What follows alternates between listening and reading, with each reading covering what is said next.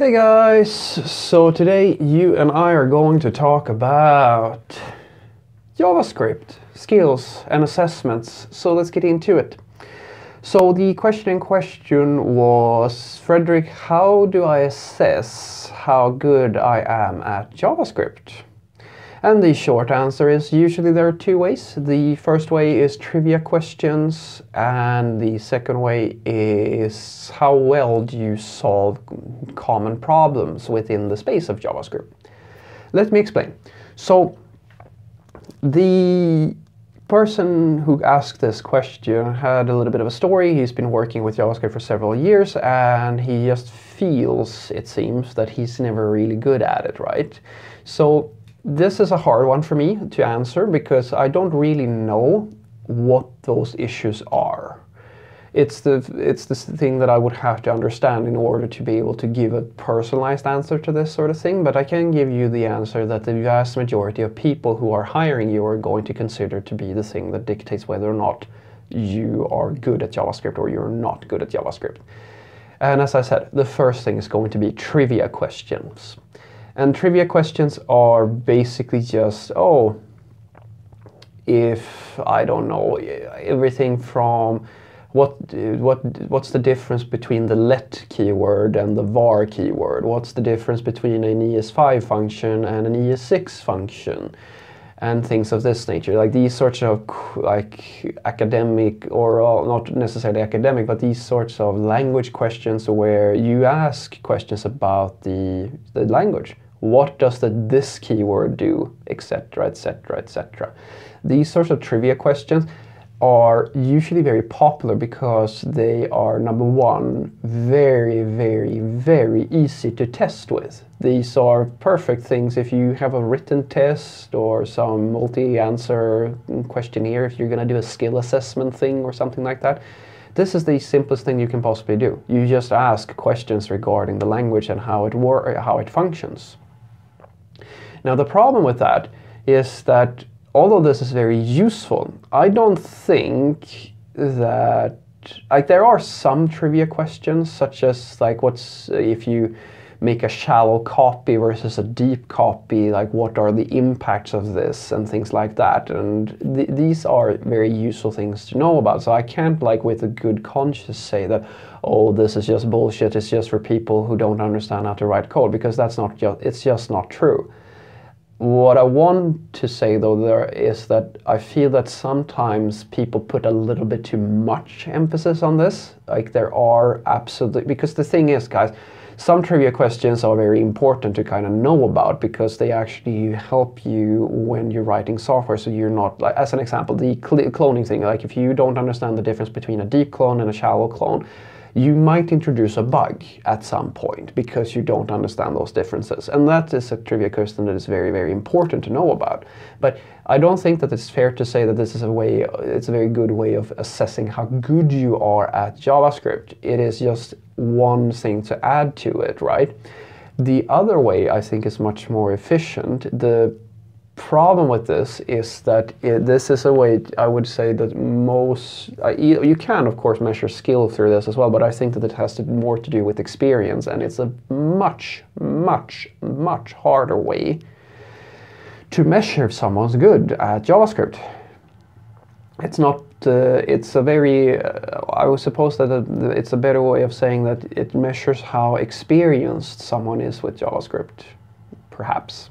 Or however you look at it. Because if we're going to judge your JavaScript skill through how good you are at solving problems that are very common or things like that, then we're in trickier territory. Now I wrote back to the subscriber and I said that an example of this, if I'm going to give you a concrete example, is that state sharing within JavaScript is tricky. When you're working within the browser, it's very tricky for you to share states. So if you're working in something like React or similar things, you may know of Redux.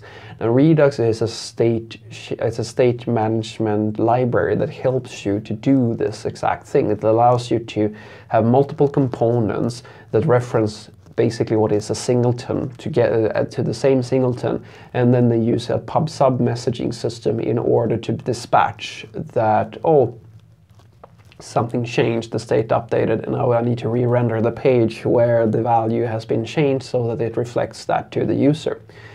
This is a very, very hard problem. If you're doing this in, say, vanilla JavaScript or something like that, which was the case with this person, if you can build this from scratch, or if you have identified that this sort of thing is a very tricky thing to solve in vanilla JavaScript, then that is an indicator that you have some skills, because it's one of the main problems of JavaScript. It has been forever to do these sorts of SPA-like, or keeping the state on the client and then making sure that, you know, there's dynamic updates and that these are reflected in the UI.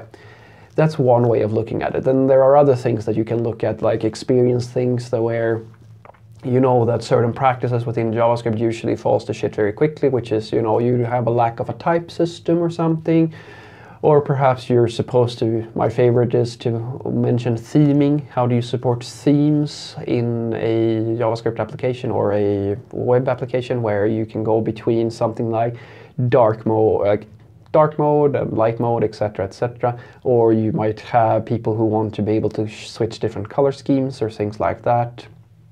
There are many ways to check, because these are the sort of common business requirements that you will face when you're working in the industry, and quite a lot of them are tricky. Theming is a very tricky topic. The same thing goes for something like translations. It's also very tricky to deal with, and so forth. And then you have questions like, if you want to go really advanced, you could think about stuff like, how do you deal with really, really big data sets? Like, how do you handle, if let's say that you have a page with, I don't know, hundreds of thousands of nodes on some canvas or something like that, and all of a sudden your application is actually going to start slowing down because you have so much data. In Redux, this is also a problem actually in React and Redux land. It's a very tricky problem to solve, or rather it's a tricky problem if you don't know how to solve it. And then you can assess yourself based on how do you deal with more like uncommon use cases. Let's say that you have an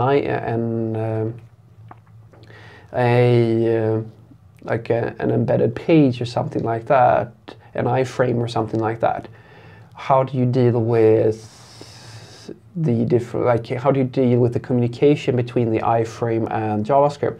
That brings us into security considerations. Do you know about security? Do you inherently know what the problems with security when it comes to JavaScript are? There are so many, and guys, I will give you this dirty little secret.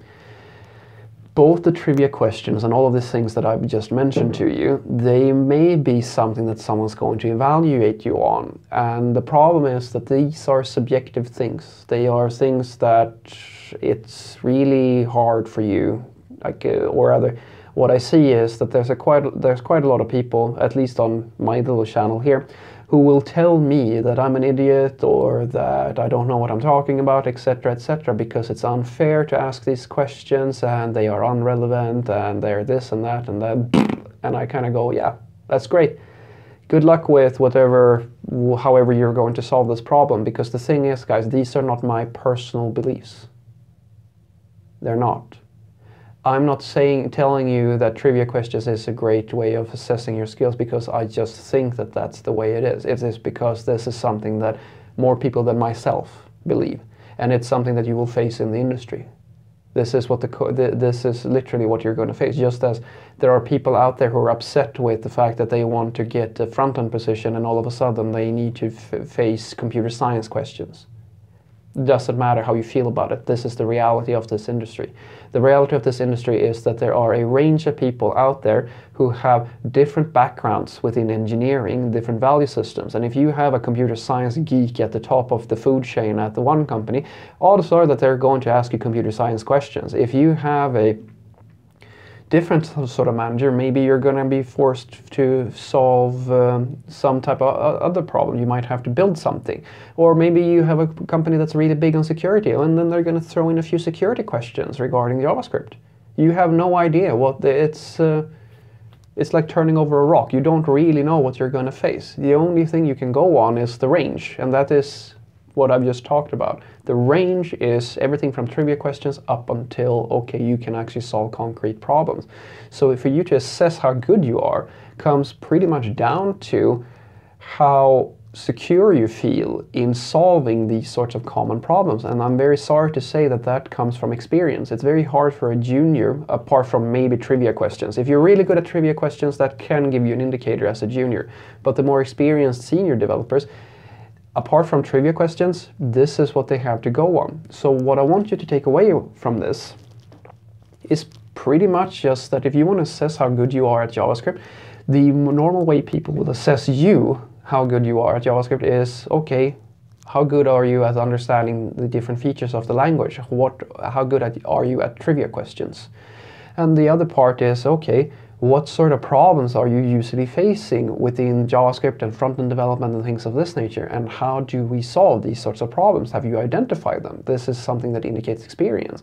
And this can, as I said, be everything from that you know how to solve concrete problems within the space, or maybe you know of complicated issues that you will face that many people struggle with and have some thoughts around that. Or maybe you even know things about the workflow. How do you might be able to say things around, okay, well, usually front-end code bases fall to shit because there's no adherence to practices and there's library overload, so there's too many dependencies, etc., etc. All of these things indicate that you have a good understanding of not just the language, but how you do work. And these things all are part of how different companies are going to assess how good you are at JavaScript. Have a great day.